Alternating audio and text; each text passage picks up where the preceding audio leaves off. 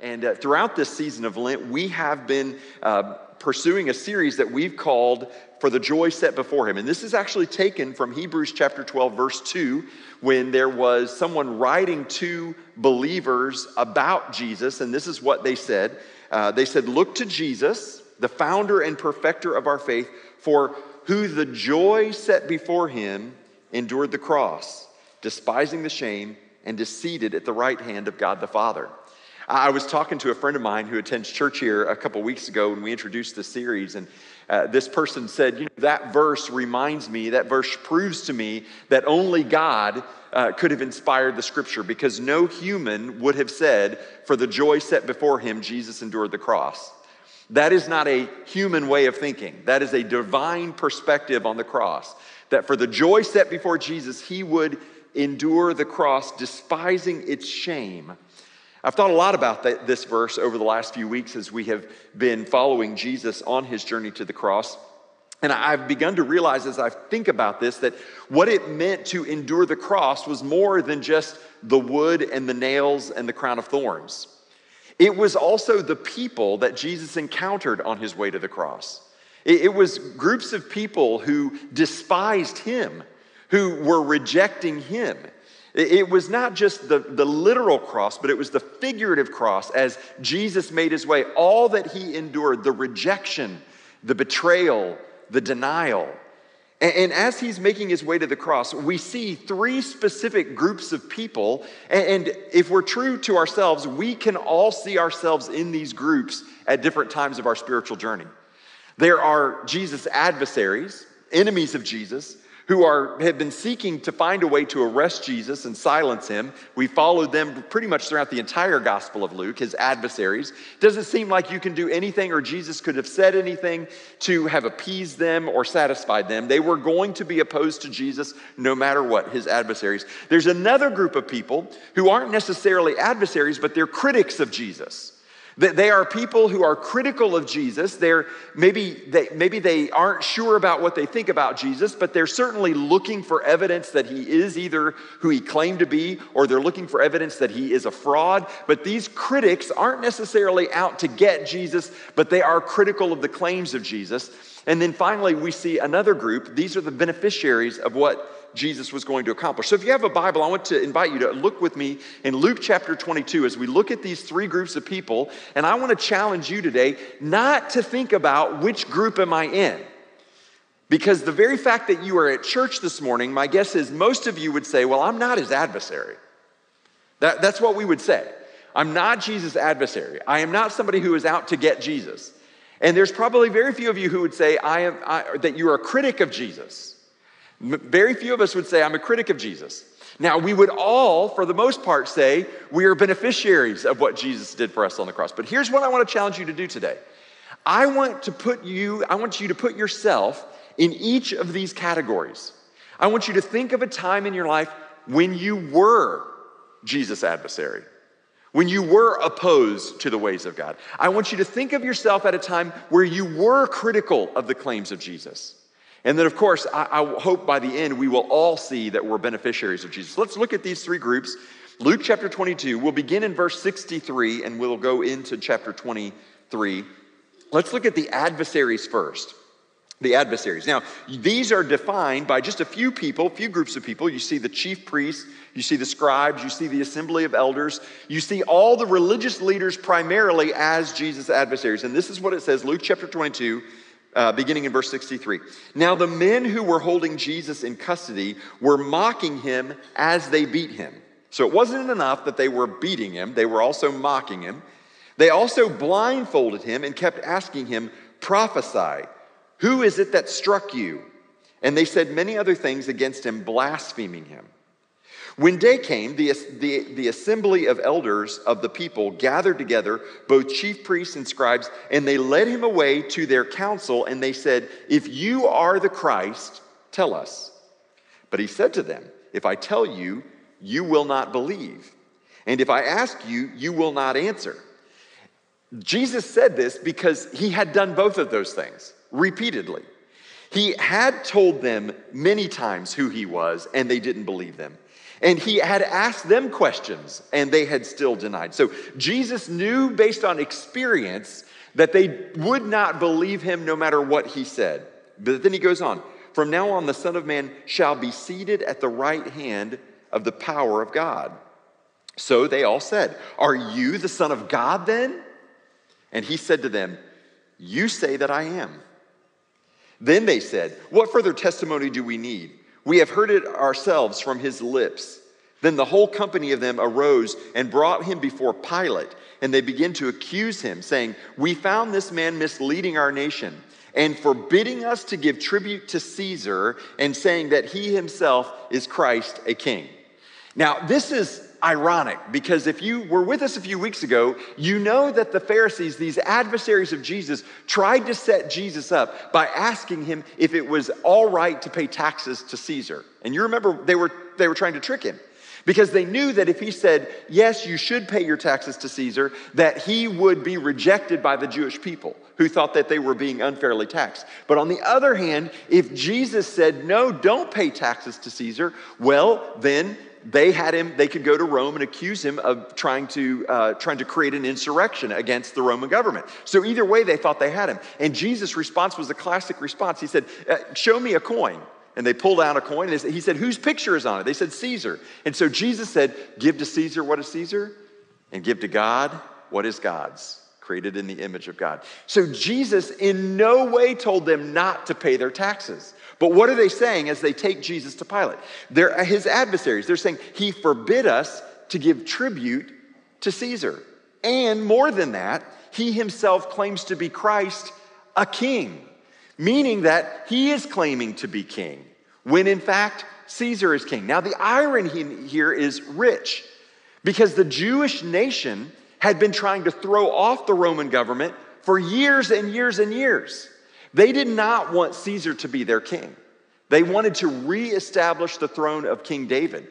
And here, a descendant of David who had come, God himself, taken on flesh to come to be the king, and they were rejecting him, and they were accusing him of saying that he himself was claiming to be the king. They were, in essence, saying, we would rather have Caesar as our king than have Jesus as our king. Why? Because they were adversaries of Jesus. They weren't interested in Jesus. It didn't matter what he said. It didn't matter what he did. It didn't matter what he was able to convince them of, because they had determined in their own heart that they were going to reject Jesus. They were going to reject him. They were going to reject him not just as their king, but they were going to reject him also as a prophet. Now, there are three attributes of Jesus that the Old Testament points us toward. Prophet, priest, and king. You've got these three categories of people in the Old Testament that you see. A prophet is somebody who basically stands between God and man, takes the message from God, and delivers it to the people. A priest is also between God and man, but faces the other way. A priest is somebody who takes the offering of man and tries to take it to make atonement for the sins of man to God. So you've got prophets and priests in between. And then you also have kings.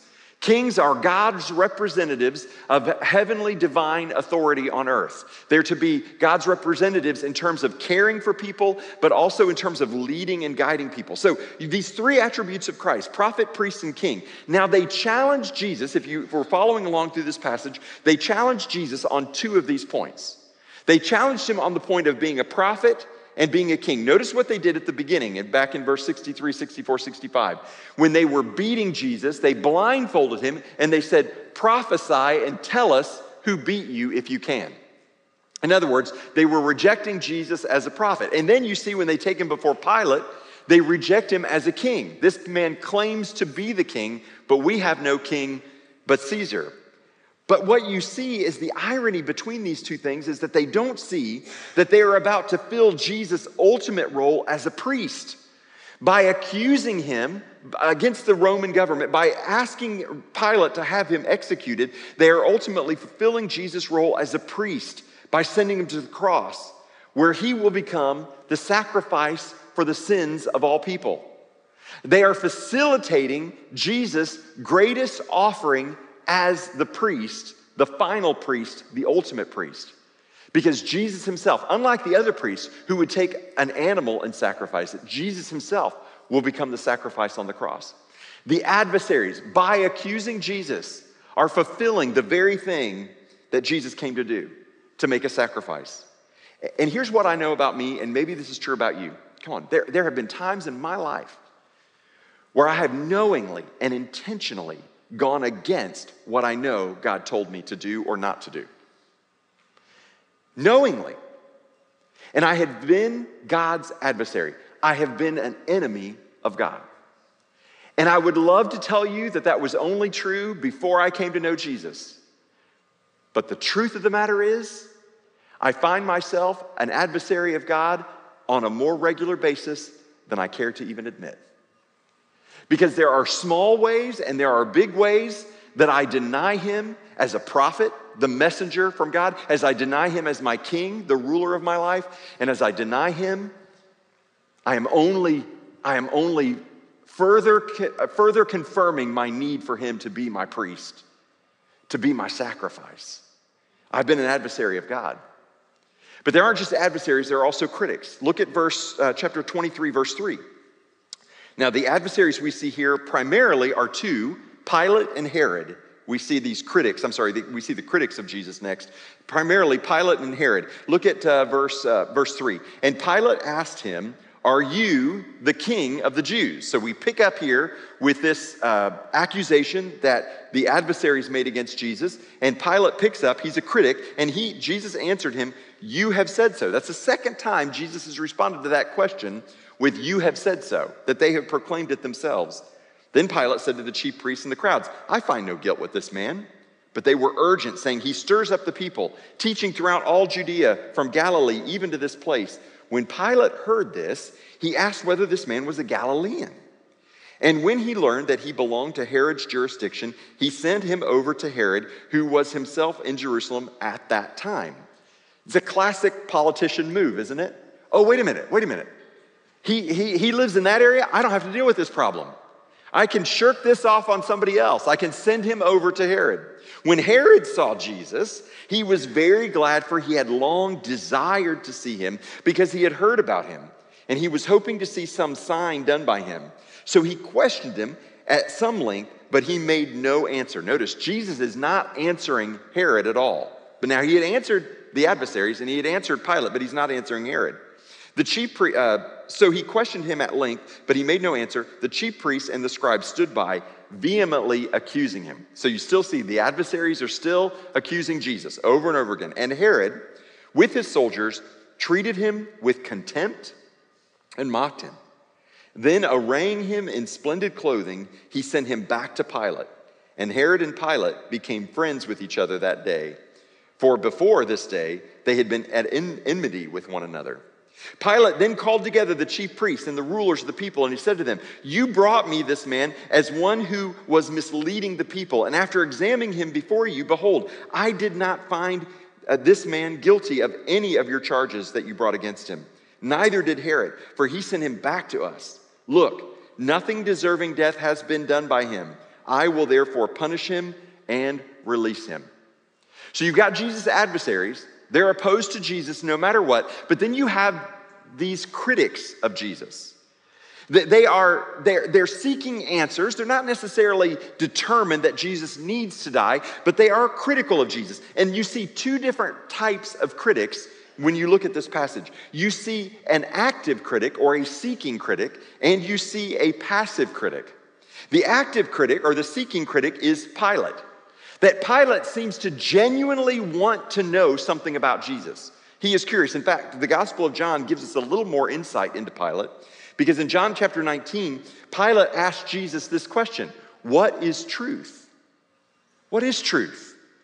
I mean, Pilate is truly seeking answers. And then John tells us that from that day forward, Pilate sought ways to release Jesus. Pilate is an honest critic.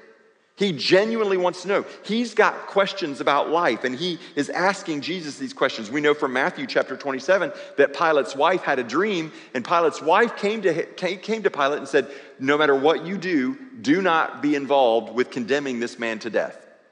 And Pilate famously washed his hands of Jesus' blood. Pilate is a seeking critic. He's an active critic.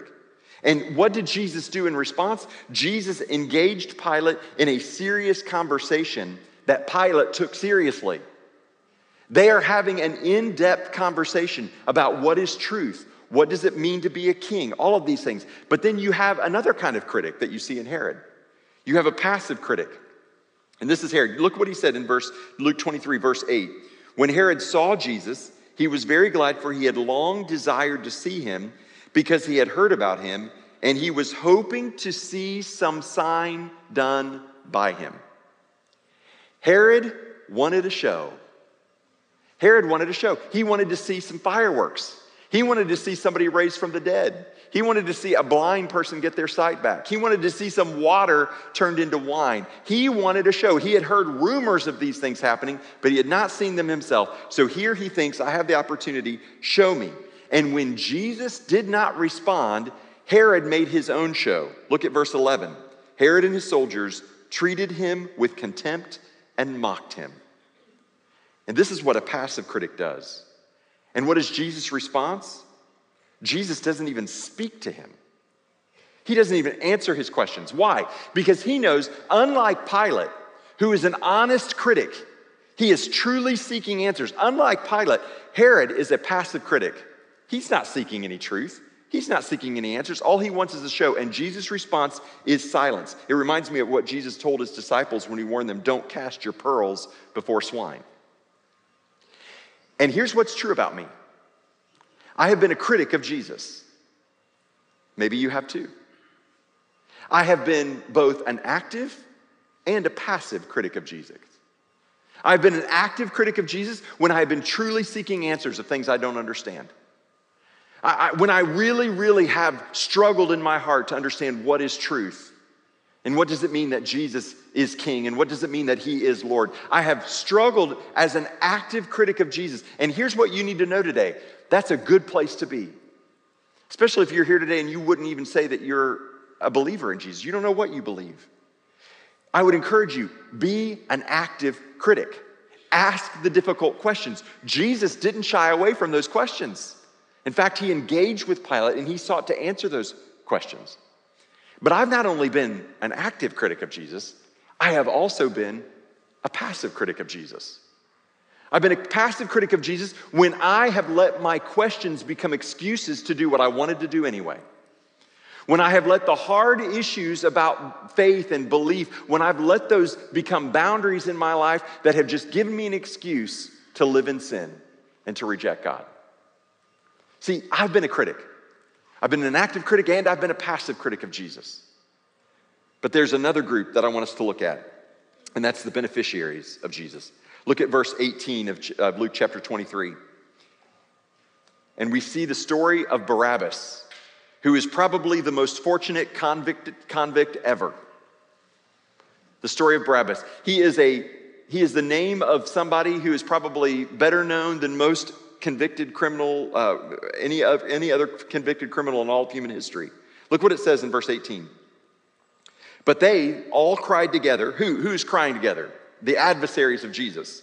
They all cried together, away with this man, and release to us Barabbas, a man who had been thrown into prison for an insurrection started in the city and for murder. In other words, Barabbas was a bad guy.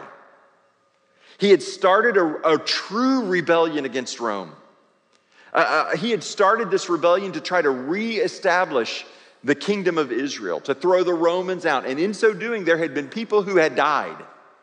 And because it uses the word murderer, it's probably not even just that they died as a result of the insurrection, but maybe Barabbas had been a part of assassination or intentionally murdering people. But we know that he was a convicted insurrectionist and a murderer. Pilate addressed them once more, desiring to release Jesus. Remember, he's an active critic. He wants Jesus to be set free. But they kept shouting, crucify him, crucify him. And a third time he said to them, why? What evil has he done? I have found in him no guilt deserving death. I will therefore punish and release him. But they were urgent, demanding with loud cries that he should be crucified. And their voices prevailed. So Pilate decided that their demand should be granted. He released the man who had been thrown into prison for insurrection and murder, for whom they had asked, but he delivered Jesus over to their will. Here's what is true. Maybe you would struggle to say that you've ever been an adversary of God. Maybe you have a hard time seeing yourself as a critic of God, passive or active. But here's what is true. Every single one of us is Barabbas. Every single one of us was destined for our own cross. And because of what Jesus has done, every single one of us has been set free from the consequences of our sin, while the penalty of our sin was laid on Jesus. See, everyone can be a beneficiary. Even his adversaries, even his critics. It wasn't just Barabbas who benefited from Jesus' crucifixion. I mean, obviously, he is maybe the most obvious as we read through this passage of Luke chapter 23. Here, a convicted, condemned criminal waiting for his death, sitting on death row, waiting for his sentence to be carried out, and Jesus comes along, innocent, without sin, guilty of nothing. His adversaries are finally having their way. The critics cannot stand up to the pressure, and Jesus is condemned to die, and Barabbas, through no work of his own, through nothing good that he had done, is set free. This is our story. Every single one of us. As the religious leaders began to plot Jesus' arrest, Caiaphas, who was the high priest at the time, said something that was so prophetic. In John chapter 11, verse 50, Caiaphas said this, "You do not realize that it is better that for you that one man should die for the people than that the whole nation perish." See, whether you're an adversary of Jesus, whether you're a critic of Jesus, we're all beneficiaries of Jesus. Jesus from the cross cried out to his Father, "Forgive them, Father, for they do not know what they are doing." The redemption of even Jesus' adversaries and critics was part of the joy that was set before Jesus. See, these adversaries, these critics, all of these people who stood between Jesus and the cross, who were actually trying to get Jesus on the cross, they were the joy that was set before Jesus. Barabbas was the joy that was set before Jesus. You are the joy that was set before Jesus. Even those who have been adversaries and critics of God are beneficiaries of his grace. When you were God's enemy, Christ died for you. For God demonstrated his own love for us in this, that while we were still sinners, while we were enemies of God, while we were adversaries, while we were critics, both active and passive, Jesus died for us, for the joy set before him. And here's the invitation that he extends to you and to me and to all the world as he stretches his arms wide on that cross. First thing we have to do is you have to admit that you've been God's adversary. You have been God's enemy. It wasn't just the chief priests. It wasn't just the scribes and the Pharisees. You have been God's enemy. Your sin sent Jesus to the cross. Admit that you've been God's enemy. But then you have to critically evaluate the claims of Christ and choose to believe. Critically evaluate the claims of Jesus. And some of you who are here today, some of you who are listening online, some of you may find yourself in that position.